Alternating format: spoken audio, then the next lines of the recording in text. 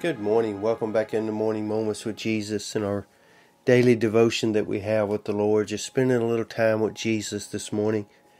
You know, it's interesting sometimes when we look back at old photos or pictures of ourselves or our children or grandchildren, at just how much we change throughout our lives that we don't notice if we're looking in the mirror each and every day as much as if we look back at old photos and how our lifestyles and our changes take place in our lives.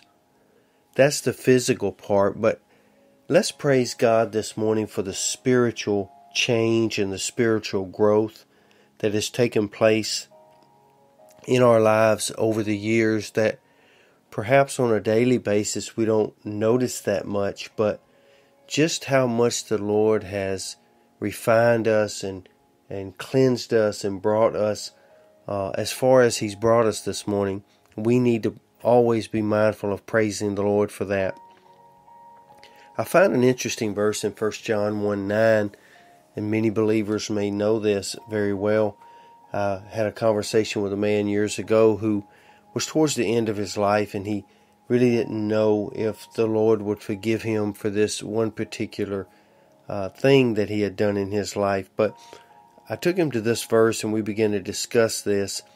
There's an interesting part towards the end of this verse that I really want to key in on this morning. 1 John 1:9 says this, that if we confess our sins, He is faithful and just to forgive us our sins and to cleanse us from all unrighteousness. Now we know that the word righteousness in its simplest form simply means right with God. So therefore unrighteousness would mean that we are not right with God. And the beautiful thing about the believer's life is each and every day, if we do our part in this verse, if we do our part correctly, the Lord says He is faithful to not only forgive us, but to get rid of those things that we're bringing to Him that are a problem in our lives. The first thing it says here, starting out, is that there has to be a confession made that we have done wrong in the sight of God. That is sin, missing the mark, wrong in the sight of God.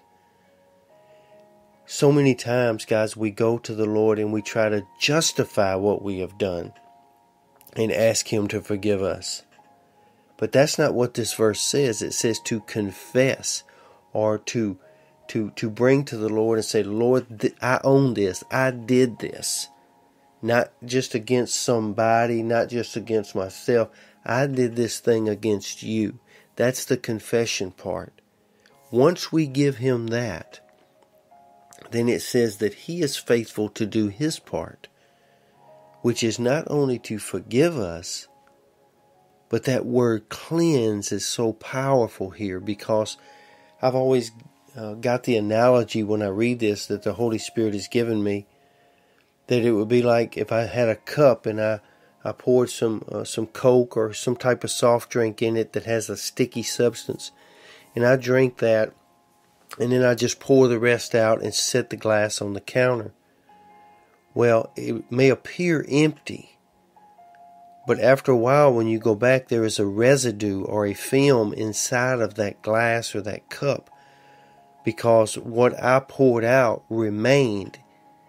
It was emptied, but it was not cleansed. But if I wash that out with soap and water and then put it in a dishwasher, that dishwasher has the power to not only clean it, but sterilize it and purify it, so that when it comes out, there is absolutely no evidence of what was in the cup. And God, what I want to tell you this morning, church, is that that's what the Lord says He can do if we just daily come to Him, preferably early in the morning, and let our confessions be made. Lord, I'm weak in this area. I'm undone in this area. I'm struggling in this area. I have committed this sin or this act or this wrongdoing before You, and I need to get it right. King David wrote in Psalm 51, wash me and cleanse me, purify me, so that I can be right in your sight. So today, not just asking the Lord to empty us of any wrongdoing against Him, but we're asking Him to cleanse us so that we can be right with Him. I pray that over you today, that you will not go to the Lord this morning trying to justify something you've done, but rather you would go to the Lord this morning saying, Lord, I've wronged you in this area.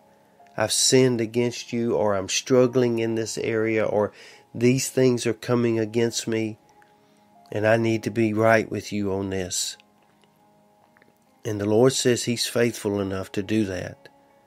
So let's trust Him with it this morning. Praying for you always that your best foot is forward spiritually, physically, mentally, and emotionally to be the best believer that you could possibly be, and allow God to grow us all each and every day under His nurture and under His admonition. I pray you have a great day today, that you be safe, you be strong, and you be blessed. Amen.